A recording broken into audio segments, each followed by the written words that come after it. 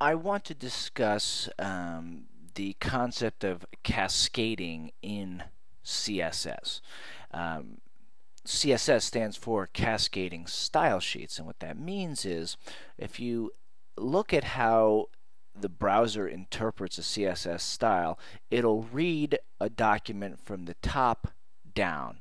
So let's say, for example, here we've defined body to be this kind of greenish color over here.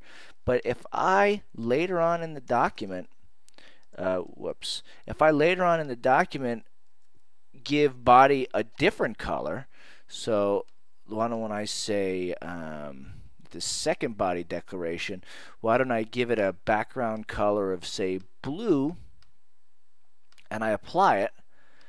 Now, what's going to happen is that the final result of that is going to be a blue background. But if we still look at the code, we see that, hey, we actually first defined it that green, and then later on we defined it that blue. And it's the cascade that says, hey, this later one is going to trump the previous one. So that is in the external style sheet. Now, in the order of the CSS Cascade, first it does external. First it reads the external CSS, then it goes on to the embedded CSS. So right now we have body defined as green, then blue. Well, what I'm going to do is go into my source code, my HTML page, and I am going to add some embedded style sheets. I'm going to add a new style. I'm going to make sure it says this document. I'll do body, and when I hit OK, it says body is a oh, hold on, I didn't pick body over here. Okay, because it's just a tag. And now for the background, I'm going to say color red, and I'll apply it. Of course, because of the CSS Cascade, when I refresh this, it's going to be red. Now if I look over here, I see that in my main document I have first it defined as green, then later in the Cascade it's defined as blue, but once the browser finishes reading the external document, it's going to move over to the HTML document, and it's going to catch this body attribute and then say, hey, I want it to be this color, and that's going to be the final color that it renders out of those three. Now, that's the CSS Cascade. There is one way to combat this, and that's by using the important attribute. Now I'm going to show you. So we know that the final body color that we set this to was red, and that first it's going to go green, then blue, then red. But if I use this tag, so I'm going to go back to this green, and right before the semicolon and after the color green, I'm going to put a space, and oh, look at that. Dreamweaver already has this ready to go over here as an attribute. I'm going to put exclamation point important, and I could just finish it up. And look at that.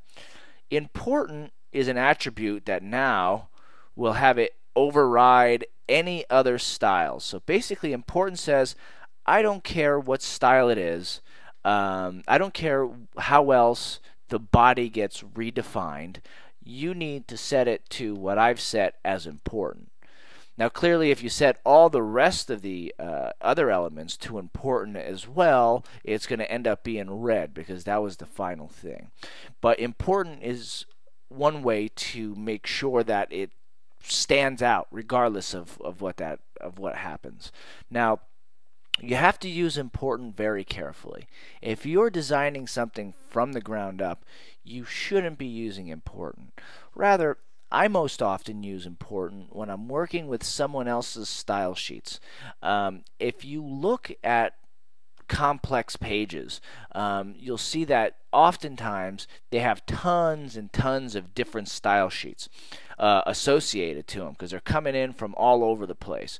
If we look at the CSS Tricks website, we see that all over the place we have, look, we have normal right here, we have normalized.css, we got style.css, we got home.css.